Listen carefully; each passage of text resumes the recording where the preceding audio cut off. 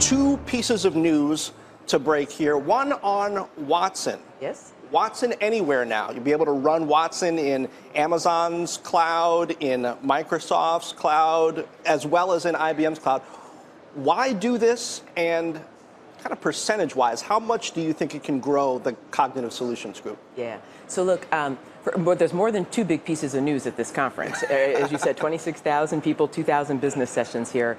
And what Watson Anywhere is about, it's really demand of clients, and it's got to do with data. You know, we talk a lot about how much data everyone has and where is the data, and do you have to protect it, do you want to move it? And so this is really in response to that. So it says Watson can run on your premise. You didn't mention that. On your premise, it can run in any cloud, and it can connect between them. And so that's really what clients are asking for. They may say, you know what, I want to train Watson with my own data on my prem, and then I'll run it on a cloud somewhere else. Or I want to experiment somewhere, but then when it comes to production, my trading algorithms, I want to run it here. And so it's got to do with both size, location, protection of data, and then the ability to run anywhere. And the run anywhere comes, I mean, when you say why now, we had to do a lot of work around the IBM Cloud Private, which is what Watson runs on. That's Kubernetes based, that's container based, which has everything to do with our hybrid position. As you know, Red Hat's coming up. Yeah. And so this allows it to move anywhere out there. So how much can this grow the Watson business? This is a big piece, not just of Watson, a big piece of hybrid cloud, which you've heard me say, we think that's $1 trillion market, and we'll be #1 in it. So that gives you a good feeling. You're also announcing this cloud integration platform. Yes. Fitting on that same theme you were just talking on, and we've heard it from other companies too. Businesses are demanding to be able to get data out of these various silos, get them ready to move to the cloud. How is IBM's approach with this different than, say, Salesforce, MuleSoft? They told the same story around, hey, we need to get data out of all these places so our customers can put it to work. Very big difference. So first, back up. This conference is about Chapter 2, scaling AI, and now the cloud becomes hybrid. And the reason it becomes hybrid is because the first chapter of the cloud, a lot of customer-facing new apps went on the public cloud. But now, Chapter 2 is you've got mission critical. That's all on-prem that's got to move, and it's going to take containers, Kubernetes, open technologies to then move those. And what you start to have to happen is that people are going to end up with, in fact, we've done studies, 40% in a private cloud, 60% in public. If you're regulated, the other way around. And then you're going to move data between and amongst those and then have to manage them. That's what we're doing. So the integration platform that you just mentioned that's being announced is to allow you to manage data and services and apps moving between these places and communicating between them. When do we start to see, if your setup is correct about IBM being differently positioned from a Salesforce, when do we start to see an acceleration of IBM pulling ahead of the others who are telling a similar story? Yeah, well, first off, Salesforce is a partner of ours too, right? And remember, they work with Watson. We've got a lot of things. We're the #1 implementer of Salesforce. But when it comes to integrating apps and modernizing them, because Chapter 2 here is going to be driven by modernization of mission-critical apps. That is right in our sweet spot. And so when you say, when do we start to see some of that? You saw last quarter our cognitive solutions. You saw that return to growth. You saw that hybrid cloud very strong, IBM Cloud Private very strong. And you actually saw in our services business things like BNP Paribas, the biggest bank, all to the cloud. You'll see us announce another big financial services to the cloud while we're here at this conference. And so you saw that with our services backlog, 30% now cloud. So these are all indicators that this is moving. Tell me about CEO confidence. Last time we talked, it was just a couple of days after the Fed Chair Jerome Powell made those comments about being patient. The market really took an upswing after that. Have you seen the confidence of CEOs who you're trying to get to continue to buy with IBM on a trajectory since then? Have things improved sentiment-wise, or has it been pretty steady? I think it's been fairly steady.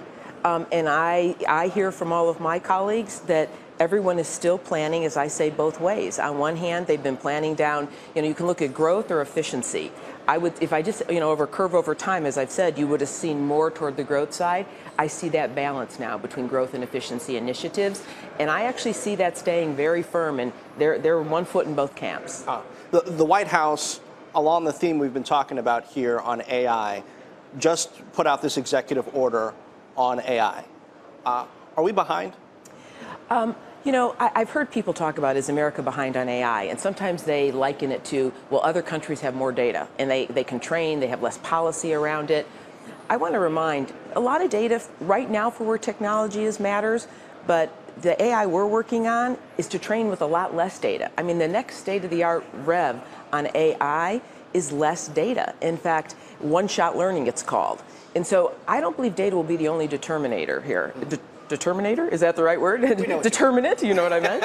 And so to that point, do I think America's behind? No. And I actually think, you mentioned that executive order on AI, it's a good step forward here. Do we need more of that? Yeah, we need more of it. Because you've worked with other countries who have done this sooner. I'll bet we've worked with almost 20 countries on their AI policies. And in fact, many countries have national policies around an industrial way that they're going to go.